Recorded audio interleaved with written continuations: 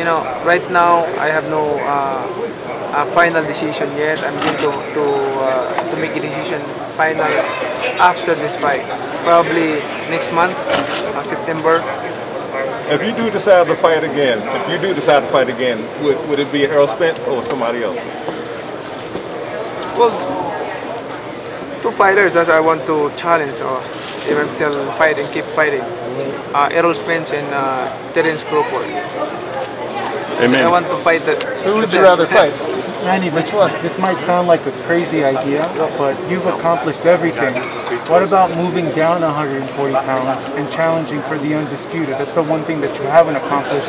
And Freddie, if you want to go ahead and chime in on that as well, against Josh Taylor, I think a lot of people would be interested in that. That's a good one. Like, first time I go down in 140, the hat on fight. Manny, what do you think about that? I remember. And Manny, when you heard the news, that's a happy memory. Manny, when you heard the news that Errol got, we'll consider, but I mean, we'll see. Yeah. I mean, it's one fight at a time. Manny, when you heard the news that Errol was hurt, got injured and had to pull out the fight, what's the first thing that went through your mind, and were you disappointed? I felt disappointed a little bit because you know, I've been working hard and focused in this training camp. I did a lot discipline like that, doing my best training camp. But good thing that they told me that the fight is not cancelled, just a substitution. There's a Ugas who it happened that he's a undercard, so he want to challenge me like that. And when I heard that Ugas, that the one who took your belt, and okay, it's interesting.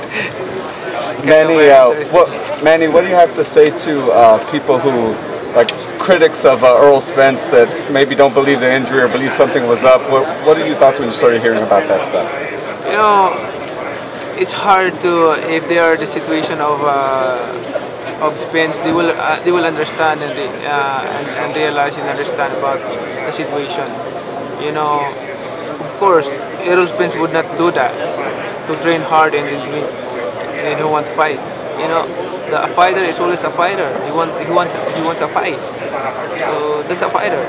I mean, nobody will cancel the fight, and you're undergo training for how many months and you cancel the fight. So they have to realize that they have to think more, not become a short-minded. I'm just curious what your thoughts are on all of the criticism as of lately that the WBA has been facing, and whether or not you believe that the sanctioning bodies have way too many titles. About that issue, I mean, I always respect the decision of WBA, whatever the decision. I respect that. It's going to be good thing that it just happened that we're going to settle it down in the ring on Saturday. Manny, being the local guy here, how does it feel to be back in Las Vegas and be the first mega fight after the pandemic with a big crowd in the fight capital? It's an honor, and I'm so blessed because the first one of the biggest event in Vegas during the pandemic. So I'm excited to entertain the fans. I mean, to give my best and to make them happy. Manny, if this is your last fight, Yordenis said that he wasn't worried about you knocking him out. What's your thoughts on that? Still got that Pac-Man punch, right? You know, we'll see. I mean, I'm not predicting the fight, but I will do my best. I'm a kind of fighter that don't predict the fight, but what I did in training, I will do my best in the fight. And when you look back on your career, hey guys, please put your mask on correctly. We can't be here. You've had so many huge victories against guys, all different weight classes, Hall of Famers. Is there a fight that was the most satisfying to you, or you think was your greatest victory? The most greatest victory is the De La Hoya fight. Can you say why? You know why? Because I came from 135 to 147. That's unusual. I mean, not many boxers can do that. I mean, from 122, 126 to 135, and then moving up to 147. And that was a fight that wasn't even for a world title, and that's, you're saying even a non-world title fight was your biggest victory. Oscar. I mean, 147. 147. Hey Manny, Terrence Crawford has been trying to get a fight with you for a very long time. Can you just elaborate why that fight never came to fruition? You almost have a fight with Terrence Crawford. Just other times, also pandemic affect the negotiation like that. There's so many consideration like that. So, but as long as I'm still in boxing, I'm open to and willing to fight Terrence Crawford, Spence, or anybody. If you become the president of the Philippines, would you challenge President Biden? Manny, a lot of people consider you as the greatest fighter ever. What goes through your mind when you hear a compliment like that? It's a very big compliment.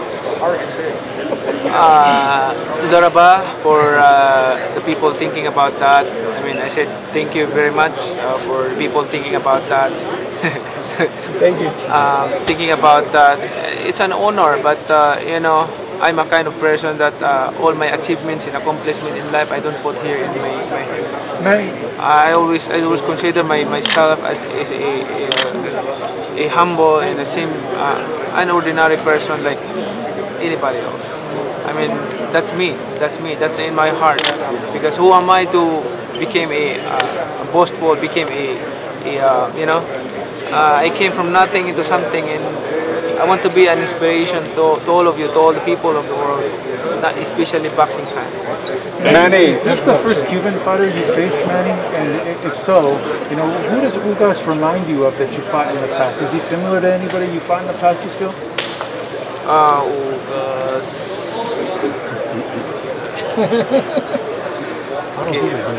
Yeah, I don't think I think this is the first. This is my first time. Yeah. First time. Does he remind you of anyone that you fought though? The type of style that he has? Oh, not like that.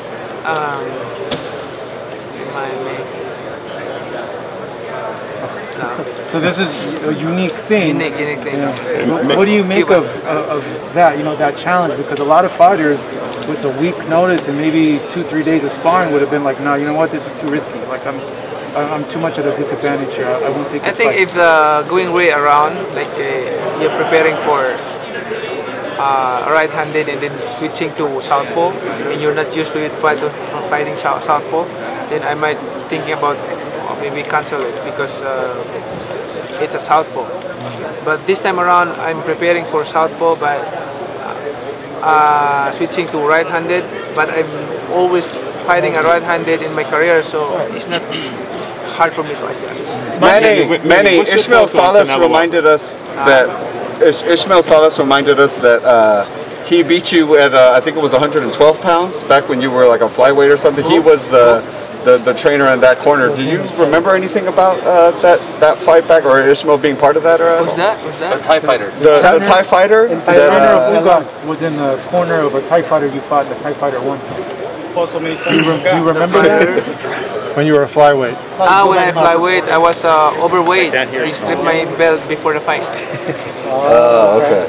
So I'm not focusing that fight anymore because my thinking is moving up to 122 pounds. Manny, what's your thoughts on Canelo Alvarez?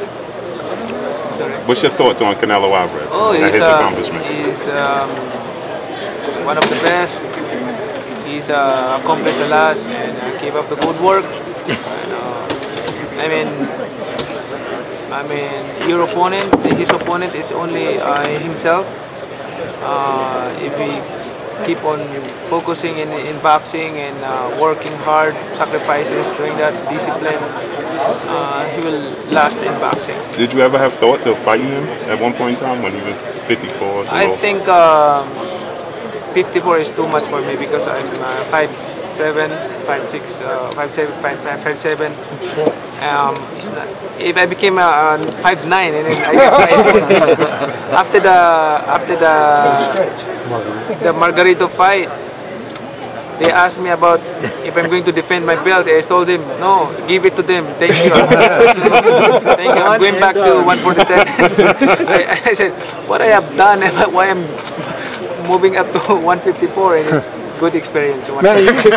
Manny, you've never been off for 2 full years like you are now. What is going to be the impact in terms of your timing and whatnot in the ring, the layoff? Good thing for me because to have a 2 years layoff, like rest, because of my body. I've been in boxing since when I was 12, non-stop. That's non-stop.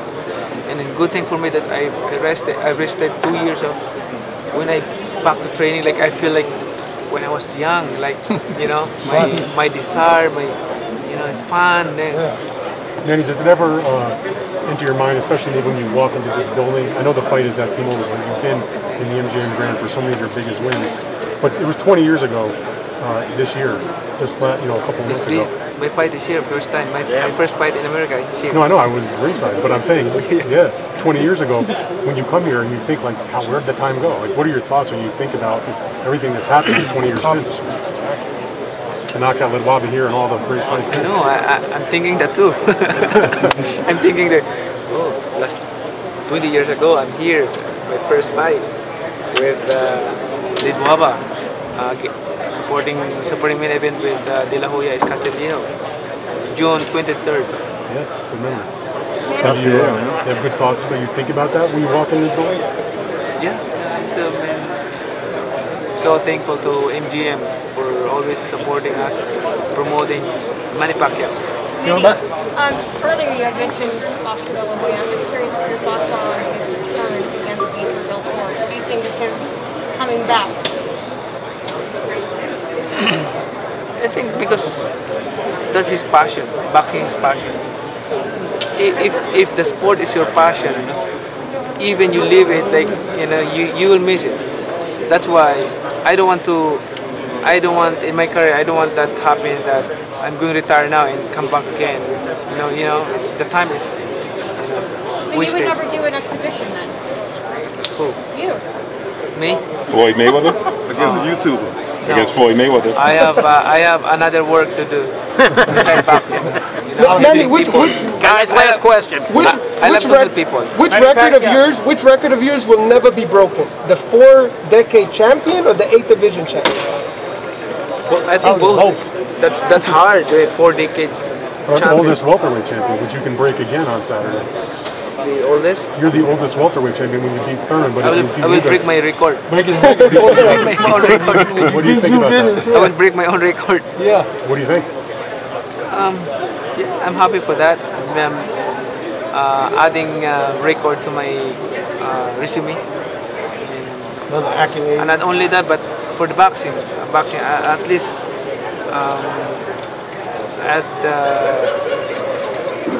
at my career in boxing for more than 20 years, I inspire people. I giving inspiration. I already give inspiration to the people, and putting a record in boxing history. That's not easy. So it's an honor for me. I am blessed by God because I'm not tall. I'm small, but in God, there's. Thank you, Manny. Last question right here. Right here. As you look back at your career, what's more important to you, to gel to the championship, or what you've been able to accomplish outside of the ring because of boxing? Sorry? What's more important to you, a belt that you win in the ring, or what you do outside the ring as a public servant? Thank you for that question. My heart desire, if you ask me, material things in this world is not important to Manny Pacquiao. Whatever I have done, my fame, my record, whatever is that, my position in the government, what I have is not important for me. My important is my relationship to God and how I can help people and how I can inspire people. Amen. That's my priority in my heart. Things coming out and out and out, but your relationship to God is most important. To be an inspiration. Later on, when Manny Pacquiao no more in this world, after 50 years to 40 years like that, I want them to remember me that Manny Pacquiao is not only one of the good boxer in the ring, but he is a friendly guy, he's a nice guy, he's helping people like that. We should show it the real love to each other outside the ring. Boxing is fighting each other, entertainment. Boxing, you're doing our best. Like you know. But outside the ring, be an inspiration to everyone. Where are you? That's my Can you heart come desire. up here? Thank you, sir. Bring it up here. Thank you. Thank you, And man. I'm so thankful to all of you. Deep in my heart, God knows my heart. I'm so thankful to all of you media. Because of you, we become popular. We become known to all over the world because you helping us. So supporting boxing. It's I've always considered that and thinking about that. So thankful to all of you. Of course, God is all the time. Thank you, everybody.